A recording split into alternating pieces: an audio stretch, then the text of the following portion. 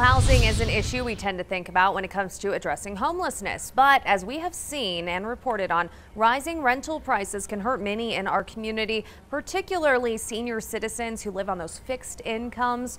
News 5's Andy Cohen joins us now in studio to talk about a city campaign that's looking to gather feedback from seniors about housing and other issues. Andy.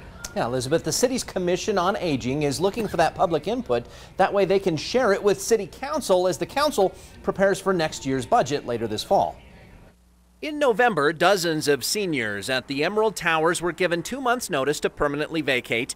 The new owners wanted to remodel the units and lease them in our competitive rental market. It don't stop! The move sparked public outcry, but it also highlighted a deeper economic issue in the city: the shortage of affordable housing. We are looking at the kinds of recommendations we could make to City Council regarding how they could perhaps provide some support for builders and developers so that there may be an opportunity for more affordable housing to be built. This meeting at Silver Key Senior Services was set up by city staffers and the Commission on Aging to gather feedback for City Council ahead of budget discussions later this fall.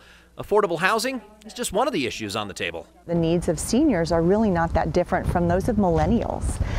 They want affordable housing. They want housing that is close to services, whether it's a grocery store or green space. They want transportation that will be accessible. The city wants its bus service to better accommodate senior citizens who may no longer drive but still need to get around. The Commission on Aging's tagline is 8 to 80, so what's good for an 8-year-old is good for an 80-year-old and everyone in between. So we're really here to, provide input from that perspective and to make sure that everyone is having the access that they should have for all of the city services.